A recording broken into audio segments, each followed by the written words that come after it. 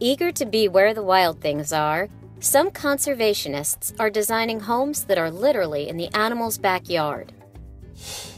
On Sarasota Bay's Siesta Key, Gail Morrison and her husband Joel Morganroth bought their home for $2.5 million. It's known locally as the Dolphin House for the bottlenose dolphins who leap from the water to catch fish at the seawall in front of their deck. The home occupies a prime spot on a lagoon where dolphins, pelicans, and herons have fed for decades.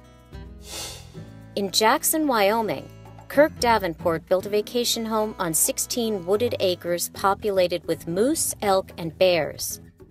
He can see wildlife from an elevated bridge that connects the main house with its guest wing, or he can climb to the top of a 30-foot-high lookout tower. In Washington's King County, Richard Farmer built a home on 5 rustic acres. It's set on the edge of a forest next to a meadow, a prime convergence point for many bird species. There are 3 terraces, and an elevated walkway 15 feet above the garden functions as a viewing platform. A long pool of trickling rainwater has small pedestals a half-inch below the surface for birds to perch and bathe. In Santa Cruz, California, Erica Zavaleta and Bernie Tershi built a bird-friendly house using straw bales for insulation and non-toxic building materials. The house, which cost about $770,000 to build, is bordered by a park and a small creek just 2 blocks from the ocean.